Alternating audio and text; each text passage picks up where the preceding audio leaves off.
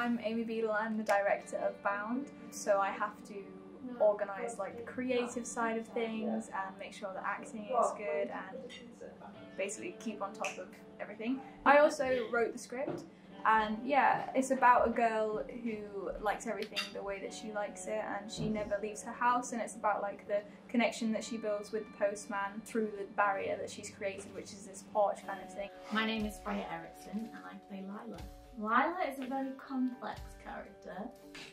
She has lived on her own for a number of years and she likes things a certain way, like to the extreme.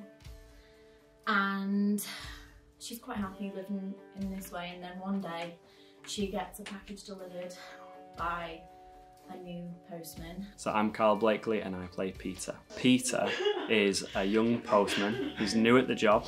He's like your average man. Just average on everything he does. He means the best, he wants the best, but sometimes it doesn't always come out how he wants it. He's quite awkward and shy. So I'm Martina, I'm the DOP on the shoot. It's been glorious. I tell people where to put the camera and I tell the lights where to put the lights. My name is Rob and I was the gaffer for Bound.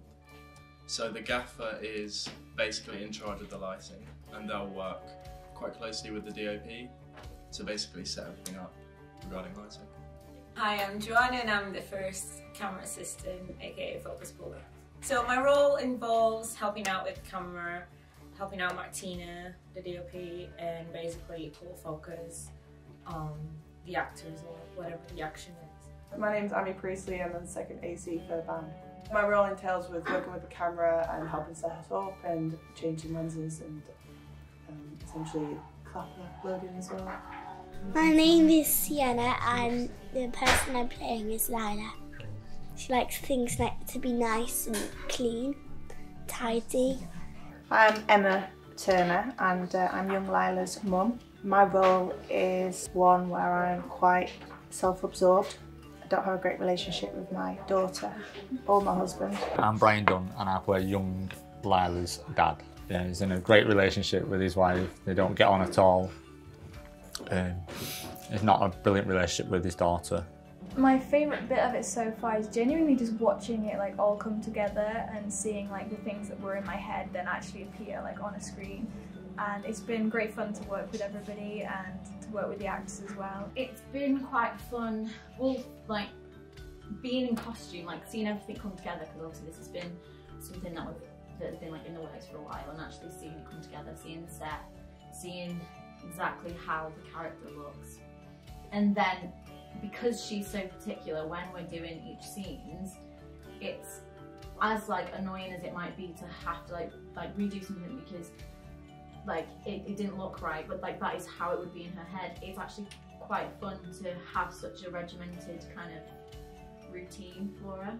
My favourite thing about this shoot in particular is the fact that we're going for quite a natural look. So I've been using like daylight a lot of the time naturally, rather than using really fancy lighting setups or colours and stuff like that. I like that it's quite organic and you just meet people straight away and don't know them yet. You work together and work really well.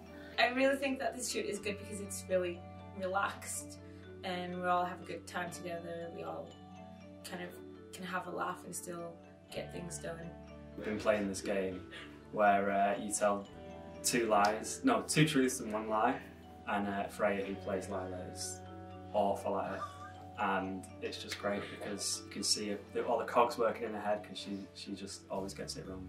I am very good at catching him out lying. I just can't then lie myself. So he's good at lying, but I can tell. But then I can't actually do my lies. So that's been my favourite part, definitely. Just the whole spirit around the place. I would say the biggest challenge on this set has been to work with the sunlight, the natural light we had, because we're in November, so the sun has been setting quite early, so we've had to kind of race against the sunset.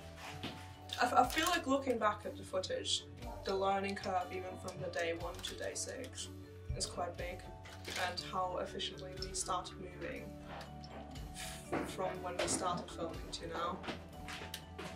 And how much everyone I see is just growing together and learning. At first I wasn't confident that the schedule we'd planned would necessarily like work out, but having done it now 3 days and like this is the 4th day, and the schedule, no matter how far behind we end up, we always catch up pretty much on time. The more days go on, the more that we all get to know each other, the more fun it becomes, the more banterous atmosphere there is. I think that on our film sets that we try and have everybody relaxed and we don't want to push things, and I think that we are getting much better work out of everybody because we're not putting that extreme pressure on people.